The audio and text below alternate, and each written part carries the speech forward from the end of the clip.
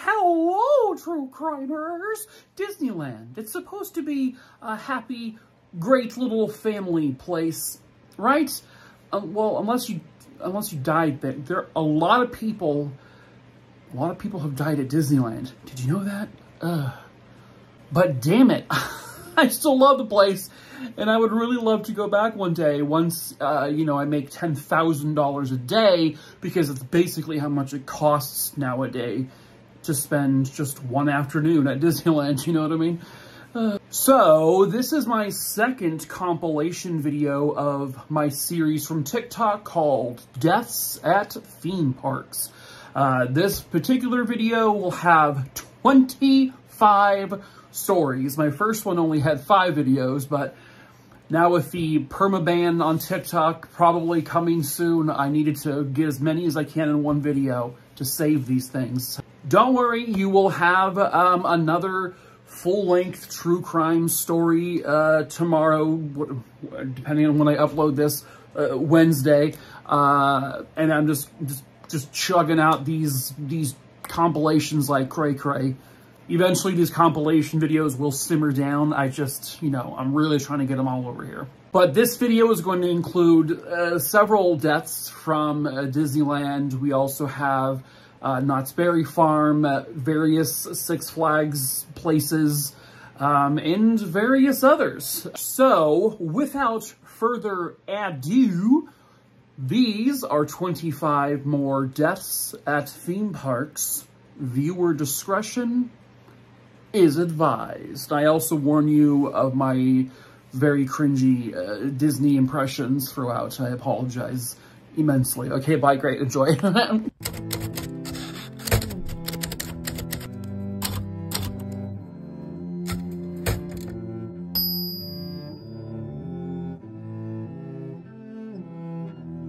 Hello, true crimeers. It is time for another Deaths at Theme Parks.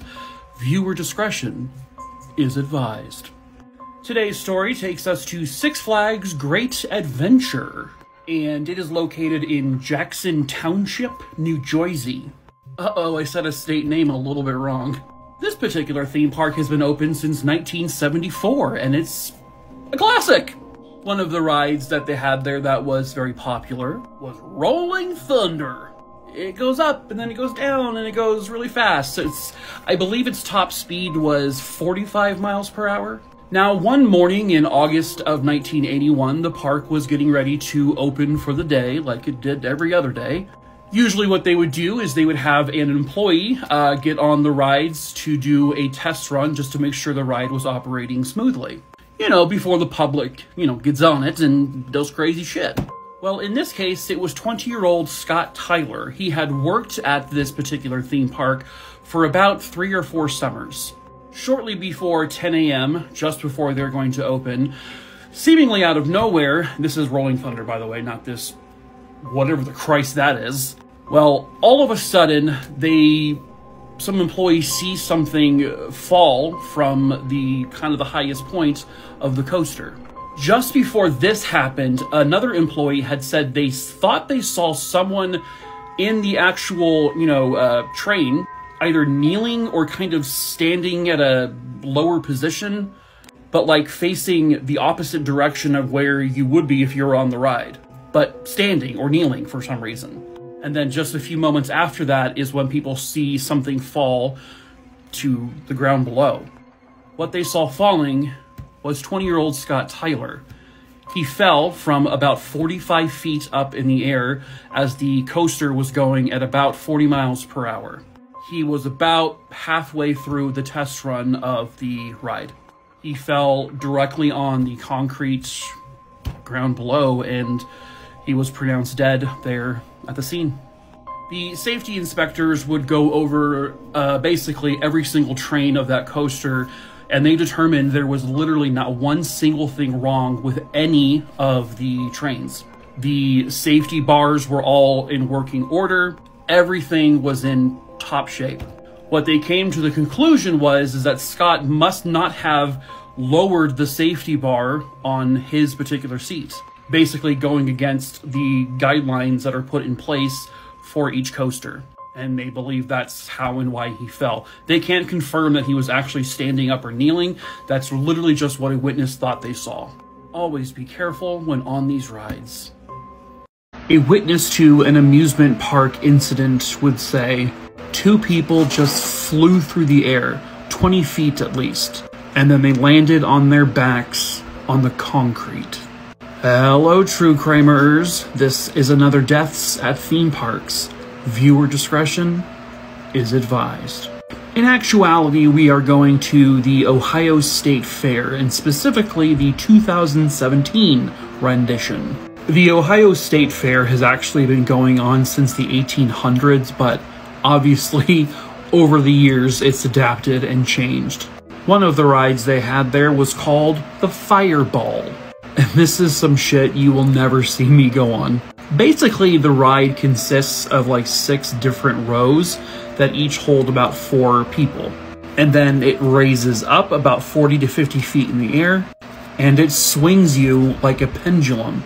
So it goes back and forth, and then it like rotates. Yeah, no thank you, not for me. July 26th, 2017. It was the State Fair's opening day. Several people would get aboard the Fireball, all very excited and anxious, me pissing my pants if I was there, when all of a sudden, a horrific catastrophe. The entire incident was captured on video. I cannot show it on here for obvious reasons, don't want to risk it, but yes, you can see the video on various YouTube videos. So what happens is, as the ride is swinging, one of the sections of seats breaks off, and it just flies towards the ground. And it looks like it kind of smashes into like the metal like barriers. And then other passengers on the ride were basically being flung off. And they were falling from heights of about 20 feet or so and just landing on the concrete. This is what the seats looked like after the fact. 7 people were injured badly enough to go to the hospital, but they would all recover. Unfortunately, that could not be said for 18-year-old Tyler Durrell. He was on the section that flung off and landed on the concrete. Tyler had just recently graduated high school, and the same month this incident took place, he enlisted to join the Marine Corps, and he was actually all set up for training to begin the following year. So the inspection would reveal the reason why the whole seat flew off. It was because of corrosion over the course of about 18 years that this ride had been in existence. And apparently, it was not cared for properly. Lawsuits were settled out of court, money was rewarded to the families. No one was criminally charged, and Ohio passed Tyler's Law, which is to make rides safer. Oh, Jesus. Turn down the AC a little bit. It's hot as hell in here. My God. Oh, Jesus. I'm an old broad. Don't make such sharp turns, you asshole. Oh, he's ready. Hey, slow down. I want to get there alive, I guess. What is this music we're listening to? Is this Nickelback? Okay. Oh, get the raid, Marjorie. Get the raid. This is a bad part of town. I knew we shouldn't come this way. It's gross. Oh, Jesus. Okay. Do we have to go over the dangerous fire bridge? We're just going to the mall, I thought. Oh, hello. You don't have all of your face, sir. Okay, well, bye. Well, at least there's not snakes on this. Oh, Jesus Christ almighty. Oh, God. This is another Deaths at Theme Parks. We're going back to Disneyland, folks. Viewer discretion is advised. One of my personal favorite rides at Disneyland, and by the way, despite all the stories I tell about people dying at this place, I really, really, really desperately want to go back to Disneyland ASAP. But one of my favorite rides is the Indiana Jones ride, which opened, I believe, sometime in 94, 95. You go on the ride after what feels like a 17-mile trek through a dirty, gross cave system. And then you board this wonderful all-terrain vehicle, and then you take an adventure through things. Well, back in 2007, a woman who was visiting Disneyland all the way from Spain would go on this ride. The Indiana Jones ride. Did I say that? Sure, yeah. Now, to those who have not been on this ride, it is a very herky-jerky, very kind of just like bumpy, it kind of throws you around a bit. Well, after the ride was done for the 23-year-old woman from Spain, she started to immediately complain of dizziness and headaches. It got so bad that she couldn't, keep her balance, and something was very wrong. So they had gone to the hospital that same night, and they would determine that she actually suffered some types of brain injuries. What the specific injuries were, they didn't really say, but something had greatly affected her brain. And a couple of weeks afterwards, and she was in the hospital the entire time, she would die suddenly of a brain aneurysm.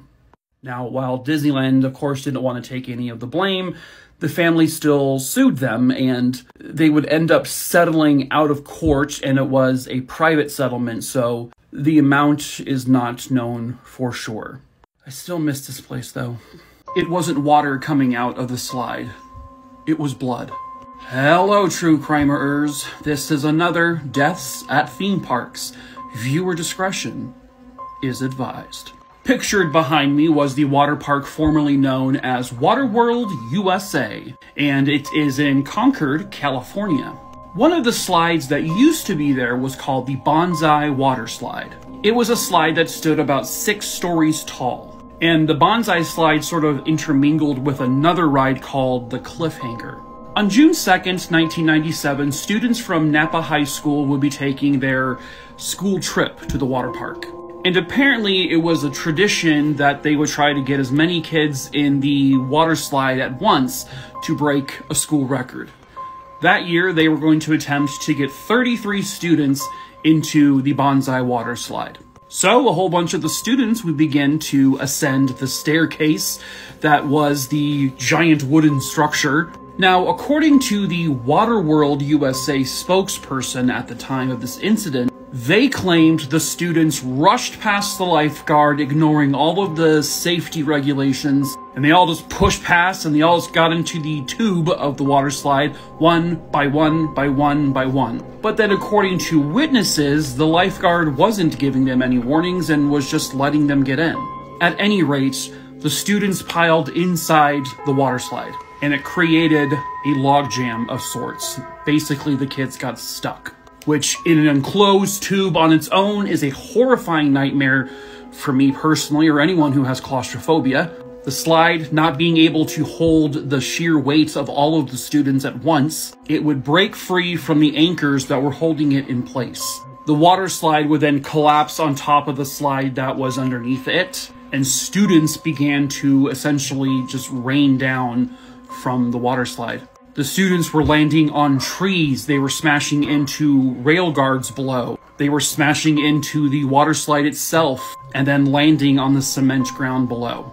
This caused the water that was running through the slide to become muddy and bloody, and blood water was just shooting out from the end. In what I can only describe as an unbelievable miracle, there would be just one fatality throughout all of it. A 17-year-old student by the name of Quimby Galati. She was a senior and she was going to be graduating at the end of the year, and she had already had plans for college. 18 other students were very severely injured. There were broken limbs and fractures. There was internal bleeding. It was a nightmare. It was incredibly traumatic. And again, quite honestly, from that height, they were very, very lucky to survive. One of the most seemingly innocent rides at Disneyland would actually lead to a lifetime of tragedy for one family. Hello, true crimerers. This is another Deaths at Theme Parks, and it is the story of Brandon Zucker. Viewer discretion is advised. On September 22nd, 2000, 4-year-old Brandon Zucker was at Disneyland with his family. And going to Disneyland, as a child with your family, and speaking from experience, is supposed to be this big, magical adventure. And for the Zucker family, for at least a little bit, it was. Until it wasn't. Pictured behind me is Toontown at Disneyland. Mickey's Toontown opened in 1988 and was actually inspired by the film Who Framed Roger Rabbit? A movie that if you have never seen it, you are missing out. Go watch it. So naturally, Toontown has a ride called Roger Rabbit's Cartoon Spin. Now, the ride itself didn't come about until 1994. So the ride is you board these little cartoon cabs, they're two-seaters, and you run through this little cartoon land, and the vehicles, they spin. And at a certain part of the ride, you can actually take control of the wheel and you can spin the car yourself. Now, the original design of the car itself, you can see there is an opening there, and that's where guests would enter the vehicle. But back then, that did not close up. So now back to Brandon and his family. Well, they would go to the Roger Rabbit ride. In the first vehicle would be Brandon's mom, his brother, and then Brandon himself. Brandon was positioned right next to the opening. This was against Disneyland's guidelines. They also didn't properly check to make sure the lap bar went all the way down on him. So at one point when the vehicle was in a spin, Brandon, he fell out. Because there was no door to catch him, he completely fell out, and then he was run over by the vehicle behind them. And to make it more tragic, that vehicle had his father and grandmother in it. Brandon got pinned underneath the car, and at one point it dragged him about 10 feet, and he was folded in half. He was stuck for 10 minutes that way. He was finally freed, and he was still alive. He experienced extreme physical trauma to his body, and he would become brain damaged. And from that point moving on, he would never speak or walk again. Brandon would be in and out of Children's Hospital, where he was constantly battling this brain injury. 8 years after the incident, when he was 13, he would go to bed and then never wake up again. He passed away from complications to his injuries. Since then, Disneyland has added the door. They've also put sensors on the front of their vehicles, so this can't happen again. Hello, true crimerers! It's time for another episode of Deaths at Theme Parks. And today we're going to a park we've never been to in this series. America's first theme park, Knott's Berry Farm, located in Buena Park, California. Knott's Berry Farm actually originated in 1920. It was like a little roadside kind of park. And now it's one of the most popular theme parks in the country. It gets over 4 million visitors every single year. It has 40 attractions, including 10 roller coasters. Fun little personal fact about me, there's a ride there called Montezuma's Revenge. And I've been on this ride, but do you want to know in what capacity? When my mother was a few months pregnant with me, allegedly she didn't know, she went on Montezuma's Revenge with me. God damn it, that explains a lot. Anyway, one of the oldest rides in the park, which opened in 1960, is the Calico Mine Ride. And it's located in the Ghost Town portion of the theme park. You go through tunnels that are dark and kind of creepy. You go through mines, you see the animatronic dudes, pretending to mine. And it was the Calico Mine Ride that saw Knott's Berry Farm's very first death. Unfortunately, I cannot find a photograph of the man in question here. A 55-year-old Knott's Berry Farm employee by the name of George Burks was working on the Calico trains. He was one of the ride's 3 engineers that basically constantly were working on this ride to make sure everything was running smoothly. He had been doing it for about 3 years when, on October 21st, 1996, the theme park itself had closed down for about an hour or so because later in the evening, Knott's Scary Farm would be opening. So around 6 p.m., he was trying to separate 2 of the train's cars, and there's 5 cars involved in one train. He did manage to split them up, but then all of a sudden the 2 cars he had separated, and he was now in the middle of them, they came rolling together at a pretty decent speed, and he was caught in the middle. So unfortunately, George was crushed in between 2 of these cars. There were no park goers in there at the time, of course, but there were employees kind of nearby. From what I understand, no one heard him react or scream, so I guess you kind of have to assume that hopefully this was a quick and painless death. but I don't have any kind of confirmation of if he was killed on impact or if he died later in the hospital. The train was closed indefinitely after this incident, but obviously it has since reopened, and the Calico Mines operates to this day. Hello, true crimeers! It's time for another episode of Deaths at Theme Parks. Today we are traveling to Six Flags Great Adventure in New Jersey. We are going back in time to May 11th, 1984. Pictured behind me is the Haunted Castle. This was a walk-through attraction, which just basically meant that patrons would go in there and walk around it like a normal haunted house. Things would be hiding, they would jump out at you. You got mummies, you got vampires, you got ghosts. There was a mix of props and live actors going around scaring people. It technically wasn't even a building. It consisted of 2 sets of 8 semi-trailers. 6:35 p.m., May 11th, 1984, a young boy befriended a 14-year-old boy at the park. The 14-year-old boy offered to guide the younger boy through the castle, and because it was dark, the 14-year-old boy used a lighter. The reason this particular area they were walking through was dark was because the strobe lights that were in there were malfunctioning. The boy holding the lighter accidentally bumped into a foam wall, and it quickly ignited with his lighter. Now, the construction code required fire alarms, but the township's building inspector said you don't need to put in the fire alarms because these are not permanent buildings, they're temporary. The AC unit inside of the haunted castle was on, of course, and it would begin fanning the fire, which caused it to spread really quickly. There was a lot of foam and a lot of props made from cardboard, wood, so the fire was like, boom. There were approximately 29 individuals inside the haunted castle at the time, including a group of 9 local teenagers who were there on a high school trip. 21 people managed to escape. 7 of those people were treated for smoke inhalation. But 8 of the 9 teenagers who were in there, they died. It was chaos. People were bumping into walls. It was dark. The smoke was everywhere. And it wasn't even realized that people were dead until later that evening. There were 8 charred human figures on the ground that they assumed were mannequins. But obviously they weren't. They were burnt so badly there was nothing recognizable about them. All of them died from either smoke inhalation or carbon monoxide poisoning. So unfortunately, they were awake while they were being burned alive. They would discover the building had no permit. There was no occupancy limit, no fire and smoke detectors, and no sprinklers. So Six Flags was charged with aggravated manslaughter, and in the end they were found not guilty. The family members each received $2.5 million, and obviously the haunted castle was closed forever. Hello, true crimeers. Welcome to another Deaths at Theme Parks. Viewer discretion is advised.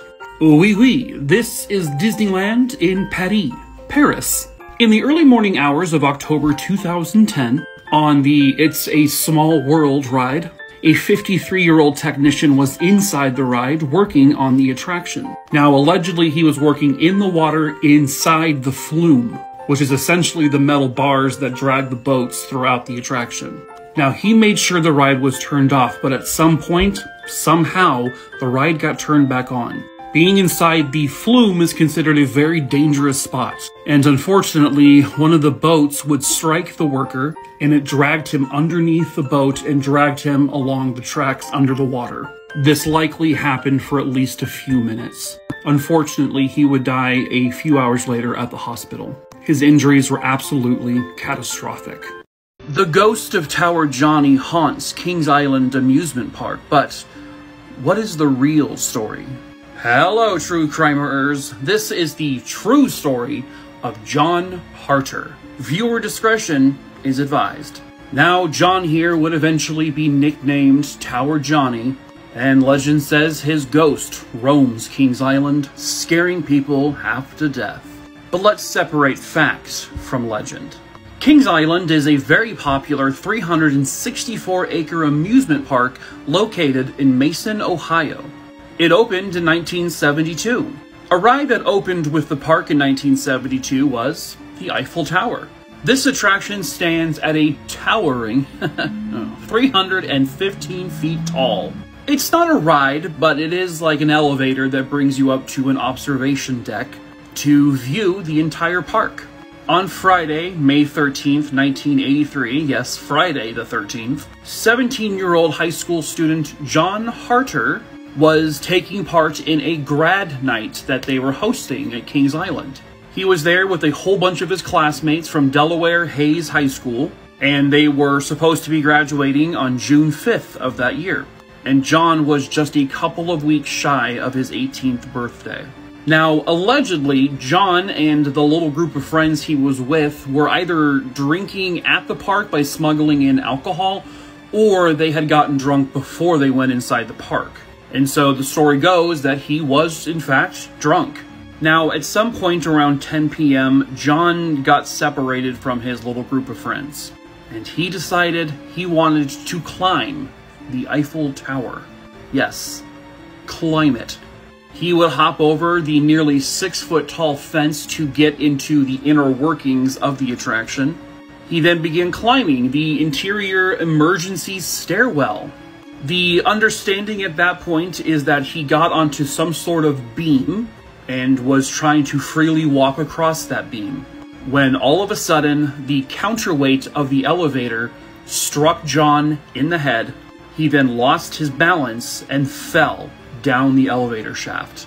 He would fall roughly 50 feet and land on his head on the top of the elevator that was rising. Now, the legend says that he was sliced in half by a wire or he was decapitated. None of that is true. He died from blunt force trauma to the head. The poor decision and the 50-foot fall is what took his life. His friends would end up finding his body. And now he is known as Tower Johnny, the young high schooler who now haunts the park. Rest in peace, Johnny. Hello, true crimerers. It's time for another episode of Deaths at Theme Parks, and today we're going to Walt Disney World in Florida. Pictured behind me is the monorail. Anyone who's ever been to Disneyland or Disney World is very familiar with this attraction. Oh, by the way, yes, I am providing context to the story. The monorail is just a good way to get around the park, get to the hotel, or in this case, go to Epcot Center. It's just a good way to unwind and rest your feet a bit. And also get great views of the park. But the monorail would be anything but relaxing on July 5th, 2009. Pictured behind me was 21-year-old Austin Wunenberg. He was a monorail pilot. That was his job, and he loved it. Which, that was a quote from his uncle. Austin absolutely loved his job. He loved interacting with the people. In fact, he showed his love for people not but a few weeks before this incident. He allowed a small family to sit aboard with him in the pilot's area. He was described as a geek who wanted to work the ranks to be someone like a Bill Gates. He was a genius but remained humble about that fact. But most of all, he was described as a wonderful friend, a wonderful son, and a wonderful boyfriend. The monorail system, which operates several trains and goes to several different parts of the resort, there is a built-in safety feature that prevents two trains from ever kind of colliding on the same track. Basically, when the two trains come too close to each other, the ride is supposed to stop itself. And any monorail pilot who even comes close to creating an accident due to negligence is removed from the monorail fleet ASAP. They're not even given a second chance. They get moved to a different part of the park. So on this day, Monorail Pink was cleared of the station and it was stopped. And it was waiting to be moved over to the next beam, meaning to go to a different part of the park. Kind of like a train switching tracks. And then Monorail Purple, which was being piloted by Austin, with very few people on board, by the way, this was very early in the morning, he was given clearance to enter the station. So he did. And then someone in the control tower, allegedly, gave permission to the pink monorail driver to reverse, because apparently it had over-traveled its area. But the beam switch had not yet happened. So Monorail Pink went back full speed. Austin, in the purple monorail, he saw what was happening and he tried to reverse his train immediately. But he couldn't do it. It was too late. Trigger warning, I'm about to show a brief little accident. There's no bodies in this picture. At the Ticket and Transportation Center, the two monorails would collide. Austin was not at fault at all. The safety measures that were in place for some reason, well, didn't do their job. Austin was crushed on impact, and he was killed. He was the only fatality. The family sued, and they settled out of court. This would be the last thing a 2-year-old boy at Disney World would ever see. Hello, true crimerers. This is another Deaths at Theme Parks. Viewer discretion is advised, and I would also issue a trigger warning. Some parents may not want to watch this one. This little guy was 2-year-old Lane Graves. In June of 2016, he and his family from Nebraska would go to Florida to visit Disney World.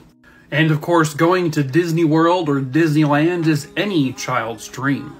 At Disney World, they have a man-made lagoon, and they've called it the Seven Seas Lagoon. Well, the lagoon had an issue with alligators. Now, Disney did not put the alligators in there. They essentially came naturally. It's such an issue that they've caught an alligator at least once a day. The only warning signs that they had up around the lagoon was no swimming. There was no mention of wildlife or alligators specifically. On June 15th, 2016, Lane's mother would bring the kids down to the lagoon area. And this was around 8 o'clock at night. A few other park goers had actually seen alligators that day. In fact, just a half an hour or so prior. They alerted the staff at Disney, but it would be too late for Lane. As he was building a sandcastle on the shores, an alligator was prowling the shoreline. It was essentially in predator mode. Lane was basically standing in a couple of inches of water. He leaned over to scoop up some sand, and that is when the alligator lunged up and grabbed him by his head. He fully engulfed the head of the 2-year-old boy. And then his father, this is heartbreaking. His father saw it happen, and he just ran to the alligator, and he just put his hands right in the alligator's mouth and was trying to rip or pry the mouth open. He did not care what pain he would have. He didn't care if the alligator were to bite him. He just wanted to save his boy. But he couldn't. The gator would drag the boy into deeper water, and witnesses said all they could see at that point were the little boy's shoes kicking in the water. His body would be found and recovered the next day. Experts wholeheartedly believe that this was a predator attack. The alligator assumed that he was just a small animal since he was bent over. They then found alligators and euthanized 5 of them. They don't know if they got the one that killed him. The family decided not to sue, and they set up a foundation in his name. Hello, true crimerers. This is another Deaths at Theme Parks, and it is the story of little Ryan Beckstead. Viewer discretion is advised. Pictured here behind me is Lagoon Amusement Park, which is located in Farmington, Utah. Now, it actually technically opened in 1886, but it would just obviously adapt and grow over the years, and now it's a 95-acre park. It has about 55 attractions, including 10 roller coasters. In 1985, they opened up a children's roller coaster called Puff the Little Fire Dragon. It's a very slow-moving coaster. It goes about 16 miles an hour as the top speed. It runs about 198 feet long, and the tallest it goes is about 11 feet. And you might be wondering, how on earth does someone pass away on a children's roller coaster? Well, in May of 1989, Ryan Beckstead was at Lagoon with his family. So Ryan was on Puff the Little Fire Dragon, and his ride, its turn, had come to an end. The coaster is essentially just one big loop. Now, when they got to the end of the ride, there were apparently 2 coasters that went past the platform. And Ryan, thinking that the ride was over, because it was, he had stood up. The operator at the time, who was an 18-year-old who had just recently started there, asked Ryan, "Do you want to go for another turn?" When she asked that, Ryan had 1 foot on the ride, 1 foot on the platform. But that's exactly when the coaster began to move up an incline. And then what happened was Ryan fell down onto some lower tracks. He got like grease all over him, and then he was trying to climb back up. At this point, his parents see what's happening, and his dad full-on jumps the fence, They're screaming, "Stop the ride, stop the ride." The operator is not hearing them until it was too late. She pulled the brakes, but it was over. As Ryan was trying to climb through back up the tracks, the coaster sort of went backwards and it ran right over him. It struck Ryan and he died. The operator was seen falling to her knees and screaming, "I've killed a little boy." And Ryan's mother was screaming, "You killed my boy, you killed my little son." The investigation would learn that there was no criminal negligence involved. This was a very unfortunate accident, and I believe lawsuits were filed and then those were settled privately. And Ryan, by the way, was just 6 years old. The theme park today is still open, but it is temporarily closed due to the pandemic, I believe. The audience heard her screaming, "I don't want to die," and then screaming for help. But help would not come. Hello, true crimerers. This is another Deaths at Theme Parks. Viewer discretion is advised. Pictured here was 20-year-old Kelty Byrne, and she worked at a place called Sealand of the Pacific. It was basically like a lower-end kind of knockoff SeaWorld, if you will. Of course, animals are either bred in captivity or they were captured from the wild and brought to places like this to entertain. Well, one day, there was a show going on and Kelty was a part of the show, and there were 3 orca whales inside the tank. One of those orca whales is someone we're familiar with on this page because I've talked about him a couple of times. That would be Tilikum, the whale. The other whale was named Nootka, and the last one was Haida, or Haida, I'm not sure how to pronounce it. On February 20th, 1991, Kelty was standing just kind of on the edge of the tank. Kelty would then slip into the pool, and she tried to swim out, but before she could actually grab the ledge, one of the orcas grabbed her and began to pull her around the tank or the pool. It's believed at this point the whales were not really aware what the hell was going on. They thought this was probably some kind of game or what. I mean, these are animals that shouldn't have been in the tank to begin with, but basically what happened next was a nightmare. Between the 3 orca whales, they were tossing Kelty around like she were a toy, like she was a rag doll. They would pull her into the water and drag her beneath to the point where she was, almost drowned. And then they would bring her back up to the surface. And then you allegedly could hear her screaming, "I don't want to die, I don't want to die." And then screaming bloody murder, screaming for help. And there were trainers who were nearby who were doing everything they could, but they were unmatched with 3, giant orca whales. This went on for quite a long period of time as she's essentially being tortured. She's being dragged underneath, she's being tossed around, she's being kind of yanked by 2 whales, and eventually they bring her down below for far too long, and she ends up drowning. They would not be able to retrieve her body for at least like 2 to 3 hours or so. She was bruised and she had bite marks all over her. I can't even imagine that. That's just horrific. These animals should not be in places like this. Hello, true crimerers. It is time for another Deaths at Theme Parks. Viewer discretion. It's advised, I think it's good. So for this video, we're going to Knott's Camp Snoopy, which was in Mall of America. I believe it opened sometime in the mid to late 90s, the theme park aspect. But now it is basically called the Nickelodeon Universe. That's a lot of fun, huh? Ugh. The ride where this unfortunate incident took place was on what was then called Paul Bunyan's Log Chute. It was your typical, water ride. You're in a log. You go in this little log thing here and you go around, and then at the very end there is, you climb up, and then kind of like Splash Mountain, you go down a big drop. Now, the Mall of America, to those who don't know, is in Minnesota. On August 2nd, 1998, a 12-year-old boy was there with his family, and they were visiting from Wisconsin.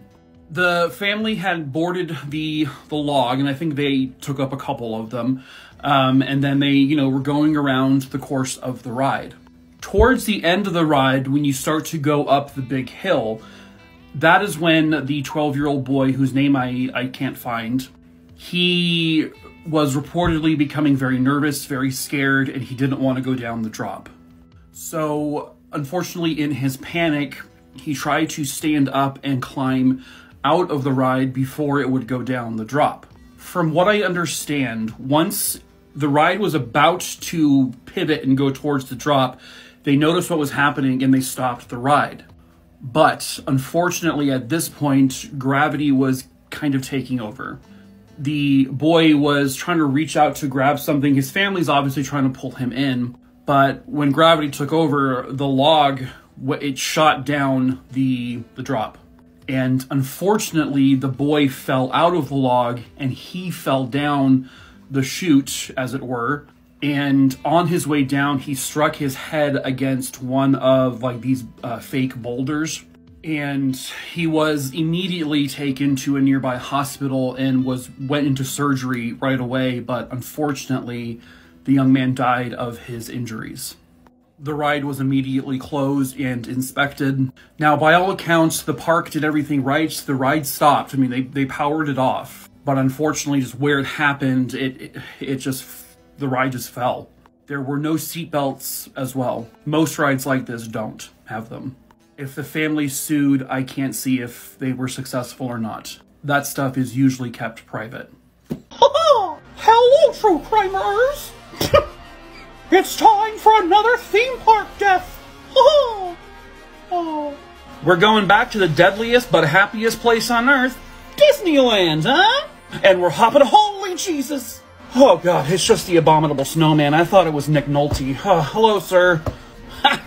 Alright, talk to you later, bud. We're hopping aboard the Matterhorn bobsleds again. January 3rd, 1984. A 48-year-old California resident, Dolly Regine Young, was aboard the Matterhorn bobsled. The Matterhorn here is considered a tubular steel continuous track roller coaster. It's been open since June 14th of 1959, so this is like OG Disneyland. The very first death Disneyland ever had was actually on the Matterhorn bobsled ride. I did, however, cover that story briefly on my main page during a theme park death video, so go check it out. Even though it looks fast and is considered a roller coaster, it only goes 27 miles per hour, a speed at which most people drive here in Arizona on the freeways. And it's only a 2-minute ride. But on that brief 2-minute ride in 1984, Dolly Regine Young would meet her end. It would later be determined that her seatbelt was not fastened. She was alone in her sled, so it's not known if she unbuckled herself or if they just didn't buckle her at the beginning. If you've never ridden the Matterhorn, it's kind of uncomfortable if you're sitting with someone else, because you're literally sitting on the person behind you, you're sitting on their lap. Somewhere around the halfway point of the ride, because her seatbelt was unfastened, Dolly was thrown from the car itself. Now, in the original Matterhorn death, that's basically the end. That's how the person died. Dolly would have a much more gruesome death. When Dolly was thrown from her bobsled, she actually was thrown and landed onto a lower track. And because this ride can operate with multiple different cars going at the same time, when she landed, another bobsled car was going and it literally ran over her. To the point where it actually stopped the ride from going because it had gone over her body. Her head and her chest had become crushed and pinned underneath the second bobsled. Specifically, she was pinned underneath the wheels. From what I've been able to find out, and there's not very much on the story, and I can't find any pictures of Dolly herself, Dolly would have died pretty quickly after being crushed by the second car. The ride was closed for a little while afterwards, of course, but reopened, and it's still to this day one of the park's most popular rides. It's a ride I very much enjoy. Oh, God. Just you again. I thought you were Nicolas Cage, but okay. Huh? No? Not the bees! Hello, true crimerers. It is time for another episode of Deaths at Theme Parks. Today's story brings us to Six Flags at Darien Lake, New York. This particular variation of Six Flags opened in May of 1981, and it actually opened as Darien Lake Fun Country. It is 1,200 acres large, and it sees about 1.5 million visitors every year.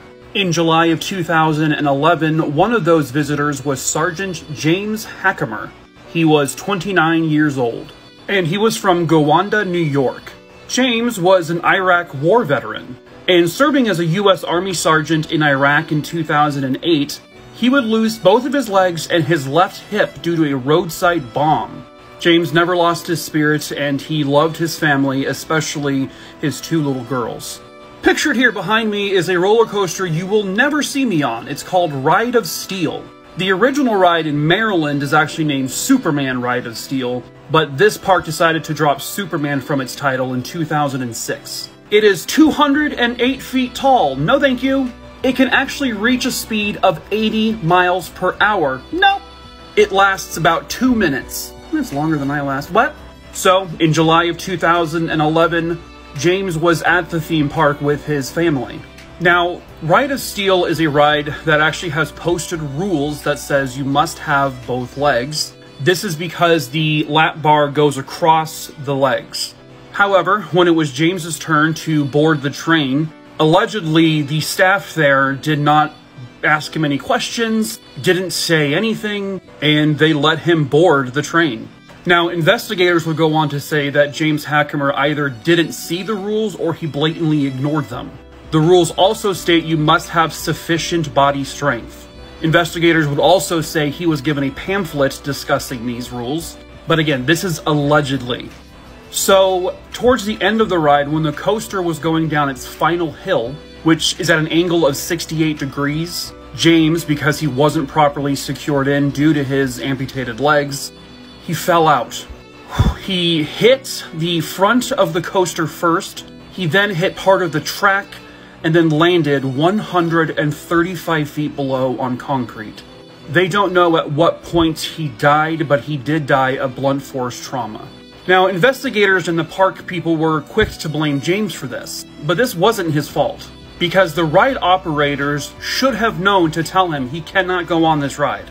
His family said for at least a minute on the ride, he felt like he was normal again, and the family would win a lawsuit against the park. I don't know how much. Hello, true crimerers! Today we're talking about another death at a theme park. Viewer discretion is advised, and I mean no disrespect by telling the story, I just want to tell the story. Today we are traveling to Adventureland, which is located in Altoona, Iowa. This is a little outside of Des Moines. This particular Adventureland opened in 1974. Been around for a long time. It claims to have over 100 different attractions and shows. One of those attractions is the very popular Raging Rivers ride, which this type of ride is at many theme parks across the world. In fact, one of my worst deaths imaginable happened on a ride just like this in Australia. On July 3rd, 2021, the Jaramillo family was at Adventureland enjoying themselves. This included 16-year-old David and 11-year-old Michael, and the two of them were aboard one of the rafts with their family. This particular raft, not this one pictured here, but the raft they were on, well, earlier that day on July 3rd, it was actually taken out of service. Apparently, one of the bladders had lost its air, so it was deflated. And it wasn't just this raft, it was actually several rafts that had deflation issues. Now, this was earlier in the morning of that day, and they repaired the raft, and then they put it back in service. Around 5:45 p.m., the raft was put back on its track. And shortly before 7:30 p.m., the Jaramillo family would board the now repaired raft. Now, just moments after the raft took off down its path, it actually began to take on water. This was because when the family boarded it, it lowered the raft, which is normal. And then later they would find out that the raft had scrapes and scratches all over it because it was scraping the bottom. Now, I'm about to show the image of the raft turned over, so trigger warning. No, there are no dead bodies seen. So here we go. So then what happened was the raft there in the background flipped over and it capsized. Now, because they were wearing seatbelts, the family was trapped basically upside down in the water. The father had actually crushed his shoulder, so he was unable to do anything. 911 calls were placed, but it was so hectic, and it took the dispatchers a few minutes to finally alert the firemen to go. They wouldn't get there until 30 minutes after the call. No one who worked at the park rushed to help. It was just patrons who were there. 11-year-old Michael Jaramillo would drown. He was underwater for far too long. His 16-year-old brother was also badly injured, and he was put into a medically induced coma. 1 month later, on August 3rd, after going back and forth between life and death, 16-year-old David recovered. He will need continued physical therapy, but they would lose Michael forever. One of the deadliest roller coaster accidents of all time is one that most people have never even heard of. Hello, true crimerers. This is another episode of Deaths at Theme Parks. Viewer discretion is advised. Pictured behind me is the Battersea Fun Fair that was located in London. The Fun Fair opened sometime in the early 50s, and then it eventually would close permanently in 1974. By far the most popular attraction at the Fun Fair was the Big Dipper roller coaster. It opened in 1951. It was a wooden roller coaster that used a rope lift pulley system. It ran about 1,200 meters long, and its highest point was about 15 meters, 49-50 feet or so. This was its steepest incline, so nothing too crazy. In 1970, there would be a huge fire that broke out on the ride, but no one was killed. But on May 30th, 1972, there would be a tragedy that would claim human lives. It was a late but still sunny afternoon. The Fun Fair, as usual, was crowded, and 31 people were about to board the Big Dipper roller coaster. They were on the verge of experiencing that thrill, that fear that sets in, but little did they know, the fear would become reality. This was a group of teenage friends, by the way. This is a photo taken just before they would board the Big Dipper. So when the coaster got to the top of its first incline, which is also the highest point of the roller coaster at 50 feet, somehow the drive chain snapped. Now, there is an option for a manual brake, which the brakeman was there. He saw what happened and he was desperately trying to stop the train, but he couldn't. So the train would then start rolling backwards at a pretty high momentum, and then it would round a corner and completely derail off of the tracks. Now, each train consists of 3 separate cars. One of those carriages was crushed by the other 2. There were 2 teenage boys and a young girl who were instantly killed. And then 2 more passengers were rushed to the hospital, but they would also die. Of the 5 people who unfortunately lost their lives that day, 2 of them were part of this group. To go along with the 5 deaths, 13 other people were seriously injured. Just try to imagine what they went through. Not only does the train go backwards when it's not supposed to, but 2 of the carriages literally fold on top of the other one, with 31 people inside those carriages. After an investigation, prosecutors would call the Big Dipper a death trap. Charges of manslaughter were brought forward to the park's owner and the ride's engineer, but ultimately they were all cleared and the park closed forever 2 years later. Hello, true crimerers. It's time for another episode of Deaths at Theme Parks. Viewer discretion is advised. This lovely woman behind me was 21-year-old Lindsay Zeno from Lafayette, Louisiana. In July of 2010, Lindsay would visit Disneyland, which is a small theme park in Baton Rouge. Now, Disneyland is also adjacent to a water park called Blue Bayou. Blue Bayou opened in 1989, where Disneyland opened in 1999. One of the rides at the theme park is called Extreme. It's a chain lift roller coaster that goes around 38 miles an hour as the top speed. Its highest point is roughly 51 feet. Now, this coaster involves spinning cars in some capacity, and every rider is secured in by one of those chest bars. Well, on that July day in 2010, Lindsay Zeno got on the ride. She was secured in, supposedly, and at some point during the ride, the chest bar flew up, and one of the people sitting next to Lindsay noticed her struggling to get the bar back over her chest But again, because this ride spins and it twists, Lindsay was not able to secure the bar back over her chest again. And the next thing people on the ride knew, Lindsay had dropped from the seat and she fell roughly 30 to 35 feet and landed on the concrete flooring below. Everyone on the ride described it as easily the worst thing they've ever witnessed. A person who is desperately trying to protect themselves, save themselves, but just was not able to do it. A month prior to this incident, the ride was inspected and it passed. The theme park did their due diligence, and then the creators of the actual roller coaster themselves, they also did their due diligence by trying to investigate what exactly happened. Literally everything was functioning correctly. And in the end, they could not come up with a reason as to why the actual bar came loose. But all Lindsay's family knows is the bar did come loose, and because of that, she died. It was the theme park's second incident, but only the first death. In 2006, a young boy fell about 20 feet and broke both of his arms and his legs, but he did survive. And that was on another ride at Dixieland. From what I can see, no one was held criminally responsible for Lindsay's death. I do know that lawsuits were filed, but a lot of cases like this, they don't reveal the end results, especially if they settled out of court. So I don't know if the family was successful at suing. That's a scary way to go, though. Universal Studios Halloween Horror Nights is very popular amongst parkgoers, but did you know it started with a real nightmare? Hello, true crimerers. This is another Deaths at Theme Parks. Viewer discretion is advised. Halloween Horror Nights started after Universal Studios realized the popularity of other theme parks like Knott's Berry Farm doing a gimmicky thing during the Halloween season. So in 1986, they launched their very first Halloween event. Now, today, there's a lot more attractions involved in the Halloween event. Back then in 1986, it really just consisted of one attraction. And that was the Terror Tram. And I think in this picture, it's being driven by Chucky. He can't reach the pedals. That's silly.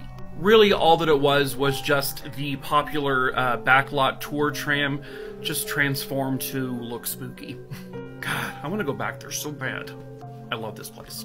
On Halloween night, 1986, a park employee by the name of Paul Ribalde Brooks, he volunteered to dress up as a dead person and jump out and scare people on the tram. Because that's essentially what it was. There would be actors around the lot that would just do jump scares. By all accounts, he was super excited to do it and was really pumped. Now, he was waiting on another tram that was stationary, and on the tram was basically him, the one actor, and then everything else on there were just mannequins dressed out to look creepy, or like a bunch of zombies. And then the tram would come filled with people, and he was supposed to jump out in front of the entire tram and, perform the scare.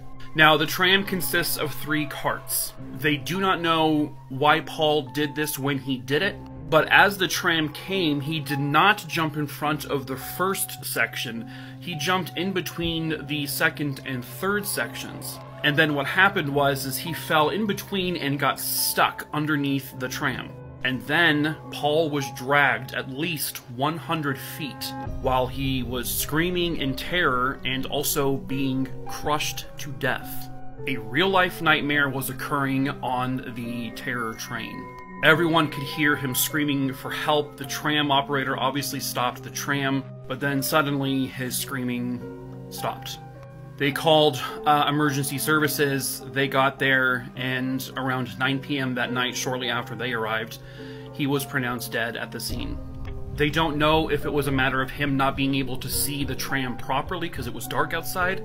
They don't know if he just misjudged his jump.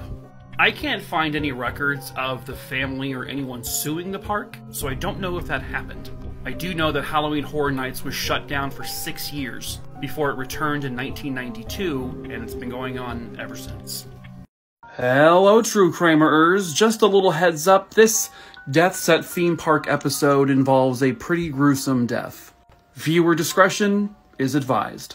Pictured here behind me is part of the Island County Fair at Whidbey Island, which is in Washington State. Now, unfortunately, I can't find a photo of him, but 40-year-old Doug McKay worked at this fair. He was actually a co-owner of the fair.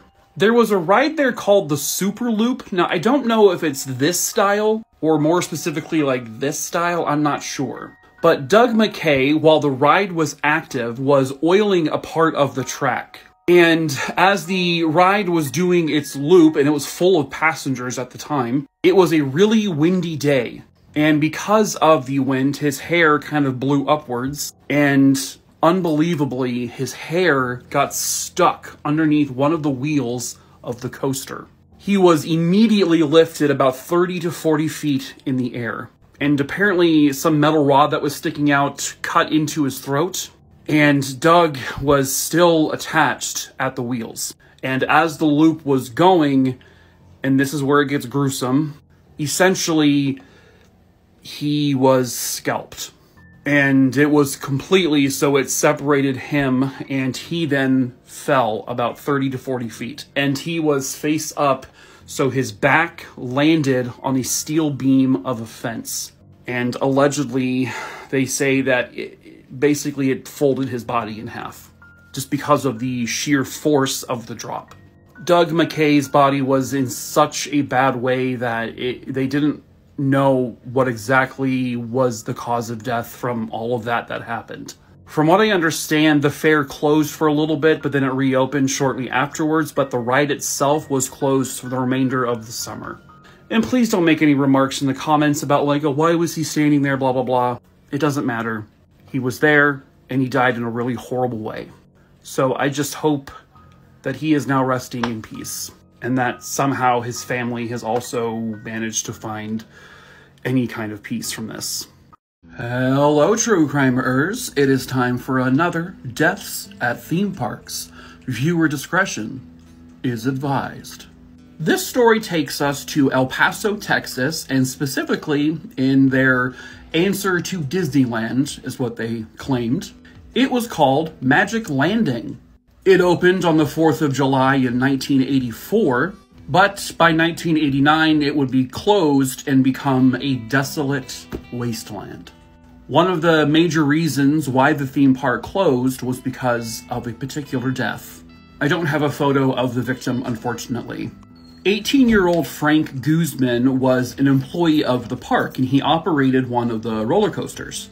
On September 3rd, 1985, he was operating the roller coaster he was in charge of, and at one point on the coaster, some of the riders' hats fell off, blew off in the wind, and apparently it landed on the track itself. So the three individuals told Frank that, hey, my hat fell off, are we able to get it? So Frank, using the little access staircase next to the tracks, he climbed to the very top, and the hat was in fact sitting right there on the tracks. He then reaches out to grab the hat. I don't know if he saw the coaster coming and thought he could get this done quickly, or if he didn't see the coaster or hear it at all. But the coaster, which had people on it, rode by exactly as the same time that he was retrieving the hat. The coaster sliced through his arm, and it severed his arm completely off. The blood loss was immediate, and he almost passed out at the top. The coaster itself stopped because of a safety mechanism built in. Frank was helicoptered out of there and brought to a nearby hospital. The incident happened at 6:30 p.m. He was in surgery by 9:30 p.m., but he would not survive the surgery. Frank died from a severe loss of blood. And then just a few short years later, the theme park, who never recovered from the incident, closed its doors forever. There were talks of it maybe trying to reopen like a decade or so later, but it never happened. And to this day, there are still remnants, I believe, of the park. Hello, true crimeers. This is another Deaths at Theme Parks. Viewer discretion is advised. Today's story is taking us to Adventure Island, which is located in Tampa, Florida. This park opened on June 7th, 1980. It's about 30 acres in size. It has about 10 water slides, 2 massive pool areas, and it's actually owned and operated by SeaWorld. And it is just across the street from Busch Gardens. One of the attractions there is the Key West Rapids water slide. This story takes place on that water slide in 2012. 21-year-old employee Justin Inverso was a lifeguard at the very top of this ride. Lifeguard slash employee. He was up there, as the person letting the people go down the slide. Now, Tampa, Florida is a place known for its intense lightning storms, thunderstorms, and water parks like this have built-in systems so that people can be alerted should lightning be on the way. Sure enough, on this day in 2012, a thunderstorm was rolling in. Now, according to some reports, the water park did not notify the employees of the park in time during this particular event. But when they were notified, essentially all the employees who were basically in charge of the water slides, they were responsible for evacuating everyone from them because water and lightning don't mix. Justin was just doing his job. He was getting people out of the attraction as quick as humanly possible. Now, at one point, he was at the very top of the tower, so he was up here. His feet were submerged in a small pool of water. And then the lightning began to strike. And Justin was also 700 feet up on this tower in water. A bolt of lightning came out of the sky and struck Justin directly, basically sending a death pulse through his body. To those who were there, they witnessed him collapse to the ground, and when it was safe, other employees tried to give him CPR, but it was already very, very late. An ambulance was called, but when they arrived, Justin was pronounced dead on the scene. The water park would eventually be fined roughly $7,000, and this was through OSHA. And this was because the water park did not notify everyone in the park in the correct time frame. Had this been done sooner, Justin may still be alive. But the park remains open to this day. Oh, no. Oh, whiplash! Jesus! Oh.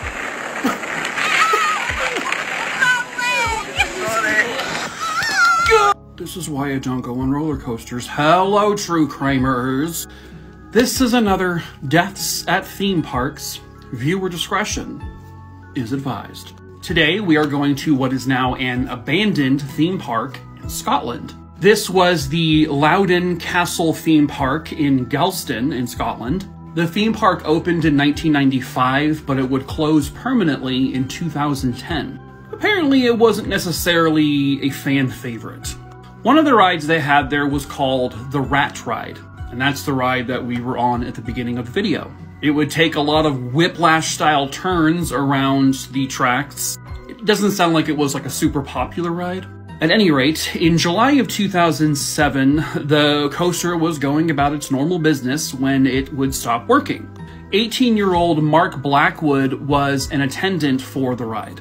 Sometime around noon, when the ride had broken down, he climbed the tracks to go and look at the coaster.